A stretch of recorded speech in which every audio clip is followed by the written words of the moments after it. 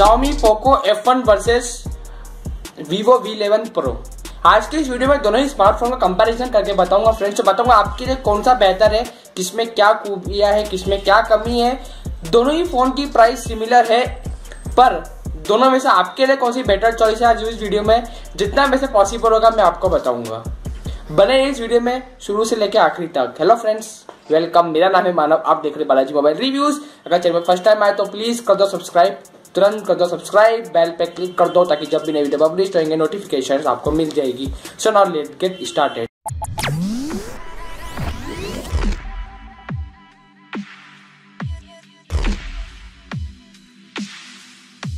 Poco F1 से शुरुआत करते हैं फ्रेंड्स। आपको बता दें इसकी स्पेसिफिकेशंस। आपका स्क्रीन साइज मिलती है 6.18 इंचेस का full HD plus, pixel density 403 ppi की, गोरिल्ला ग्लास की प्रोटेक्शन के साथ में IPS LCD आपको देखने को मिलता है। तो ये तो बहुत कमाल की आपको बात देखने को स्क्रीन में मिल जाएगी। प्रोसेसर की बात करते हैं तो आपको स्नैपड्रैगन 845 देखने को मिलता है। ऑपरेटिंग सिस्टम की बात करें तो 8.1 ओरियो में रन करता है। जीपीयू है एड्रीनो का 630। तो गेम्स के मामले में तो बहुत अच्छा है, गेम्स आपको बहुत अच्छे तरीके से आप खेल पाएंगे क्योंकि एड्रीनो का 630 आपको देखने को मिलता है जीपीयू। और रही बात प्रोसेसर की, तो जो इसकी प्राइस रेंज है उस हिसाब से आपको प्रोसेसर बहुत बेहतरीन देखने को मिलता है। इससे ऊपर अभी स्नैपड्रैगन ने कोई प्रोसेसर नहीं निकाला। तो 845 जो प्रोसेसर है ये स्नैपड्रैगन का एक आखिरी प्रोसेसर है जो कि बहुत ऊंची प्राइस रेंज की स्मार्टफोन में आता है। इसकी प्राइस आपको वीडियो के एंड में बताऊंगा जरूर, तो प्राइस के लिए आप इंतजार कर सकते हैं। बात करते हैं रैम वेरिएंट की, तो आपको 3 रैम वेरिएंट में आता है, 664, 628 और 8 256। आपके ऊपर डिपेंड है कौन सा वेरिएंट खरीदो। आप एक्सपांडेबल कर सकते हैं 256 GB तक का, ये बहुत ही अच्छी बात है। कैमरे की बात करते हैं तो यार कैमरा मुझे यार बहुत एवरेज लगा। आपको बैक कैमरा डुअल मिल जाएगा 12+5 मेगापिक्सल का। और वहीं बात करें सेल्फी कैमरे की, तो सेल्फी कैमरा एक नंबर है, 20 मेगापिक्सल का आपको सेल्फी कैमरा मिल जाएगा। बैक कैमरे से और सेल्फी कैमरे से आप फुल HD प्लस रिकॉर्डिंग कर सकते हैं। 3.5 mm का आपको ऑडियो जैक मिल जाएगा, लाउड स्पीकर है, वाईफाई है, ब्लूटूथ है, GPS है, रेडियो आपको रिकॉर्डिंग के साथ में मिल जाएगा। USB कनेक्ट की बात करते हैं इंपॉर्टेंट, तो 4000 mAh की बैटरी ठीक ठाक दे रखी है।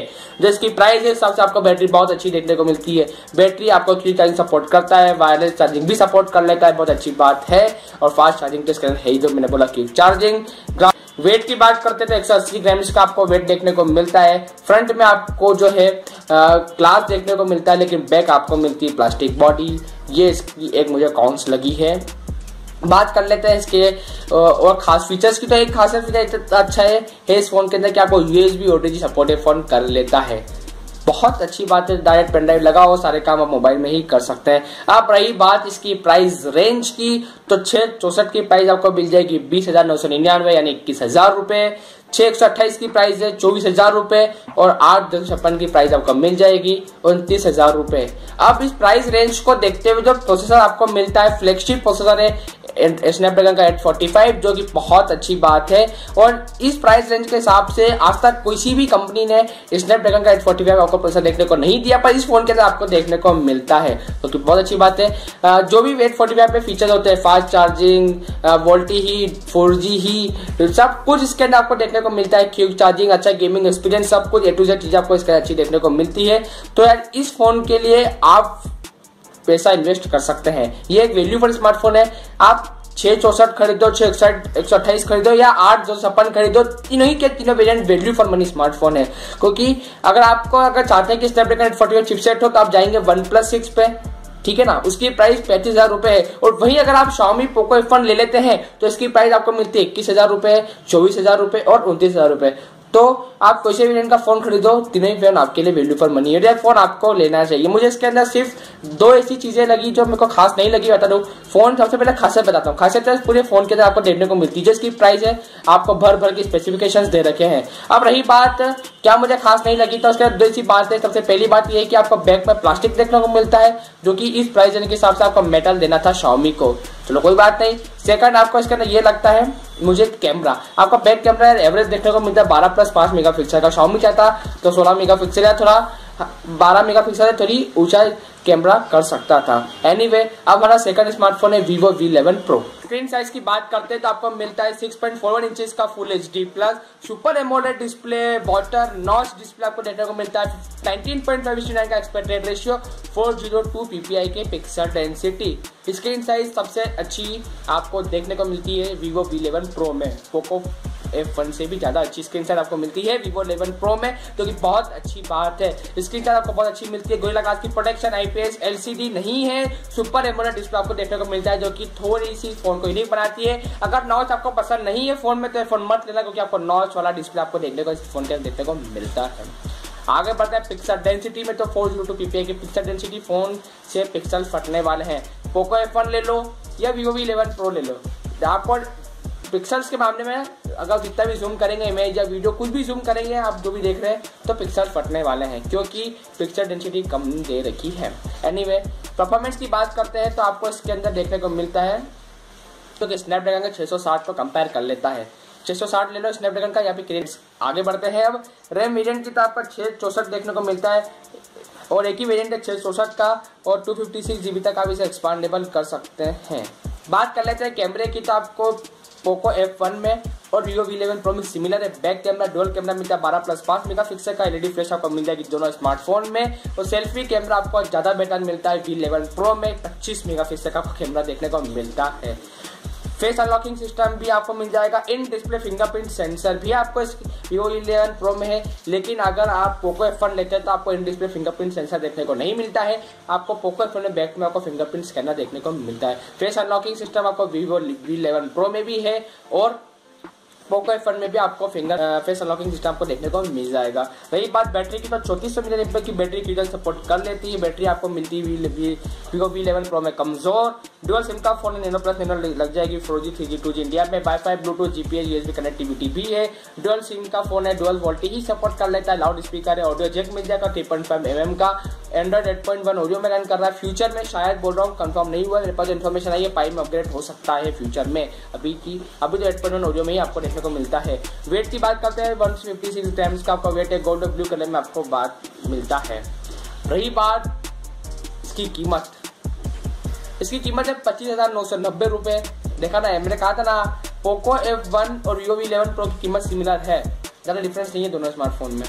ठीक है, तो 25,990 रुपए में आपको सारी स्पेसिफिकेशंस देखने को मिलती है। अब बताते हैं इसकी खास बात। सबसे पहली खास बात, तो आपको पूरा फोन ही खास है, कुछ भी चीज की कमी नहीं है। फिर भी बताता हूँ खास बात, स्क्रीन साइज आपको बहुत अच्छी मिल जाएगी, आपका परफॉर्मेंस बहुत अच्छा है, कैमरा आपको सेल्फी में बहुत अच्छा भी देखने को मिलता है। और पोको F1 या Vivo V11 back camera similar है, इसलिए अपन सेल्फी कैमरे से कंपेयर कर लेते हैं। सेल्फी कैमरा को Vivo V11 Pro में देखने को अच्छा मिलता है। रैम वेरिएंट अच्छा देखने को मिलता है, और यही इसकी खास बातें हैं। तो कलर की बात कर लेते हैं, तो आपको कलर ज्यादा अच्छा दिखने में जो ब्यूटीफुल स्मार्टफोन है Vivo V11 Pro आपको बहुत अच्छा दिखने को मिलता है। आपका बैक और ब्लू कलर के कॉम्बिनेशन का कलर आपको देखने को मिलता है, जो कि मेरे को बहुत अच्छा लगता है। अब इसकी ड्रॉबैक्स, इसकी कॉन्स क्या है, डिसएडवांटेज बताता हूँ। पहला कि आपको सेल्फी कैमरे में LED फ्लैश देखने को नहीं मिलेगा। सेकंड, आपको डुअल सिम का तो फोन है, पर आपको मेमोरी कार्ड लगाने के लिए अलग से स्लॉट देखने को नहीं मिलेगा। आपको या आपके सिम ट्रे में एक सिम लगा लो, एक मेमोरी कार्ड लगा लो, या दोनों ही सिम लगा लो, ये सिस्टम है। तो ये भी इसका कॉन्स है। और आपको iOS रियर कैमरे में सपोर्ट नहीं करता है, और USB Type-C आपको इस फोन के अंदर देखने को नहीं मिलती है चार्जिंग में। और ये इसकी बात है, कीमत 25,990 आपको देखने को मिलती है। 6 सितंबर को चाइना में लॉन्च हो चुका है, इंडिया में 12 या सितंबर तक आ सकता है, ऐसी खबर आ रही थी। अब मैं बताता हूँ मेरे क्या है अपने ओपिनियन में, क्या सोचता हूँ कौन सा फोन आपके लिए होना चाहिए बेहतर। तो फ्रेंड्स, अगर आपका बजट 21,000 रुपए का और आप अच्छा फोन लेना चाहते हैं, तो मैं आपको सजेस्ट करूंगा Xiaomi का Poco F1 ले लो, क्योंकि आपको प्रोसेसर बहुत ज्यादा बेटर देखने को Poco F1 में देखने को मिलता है। आपको स्नैपड्रैगन का 845 देखने को मिलता है, जो कि एक फ्लैगशिप प्रोसेसर है, और बहुत ही ऊंची वेरिएंट की जो प्राइस होती है, ऊंचे प्राइस रेंज के स्मार्टफोन में देखने को मिलता है, जो कि आपको 21,000 रुपए, 24,000 रुपए और 29,000 रुपए के स्मार्टफोन में देखने को मिलता है। अगर सेल्फी कैमरे के लिए फोन लेना है, तो आप Vivo V11 Pro ले सकते हैं, क्योंकि आपको 25 मेगापिक्सल का सेल्फी कैमरा देखने को मिलता है। लेकिन अगर मेरी पर्सनल राय ये रही, अगर मेरा बजट होता 20,000 21,000 रुपए का या 25,990 रुपए का, तो मैं थोड़े पैसे और मिला के या थोड़े पैसे कम करके मैं ले लेता Xiaomi Poco F1, because phone बहुत अच्छा लगा। उम्मीद करता हूँ आपको भी Poco F1 ही फोन अच्छा लगेगा, क्योंकि आपको ज्यादा बेहतर स्पेसिफिकेशंस देखने को मिलती है Poco F1 में।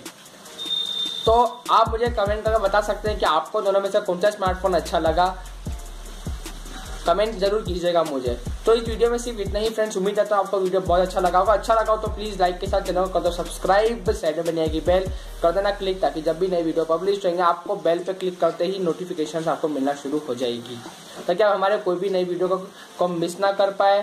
बेल आइकन को जरूर इनेबल कर देना friends. So thank you lot of watching, this is मानो from Balaji mobile reviews. You guys have a great day.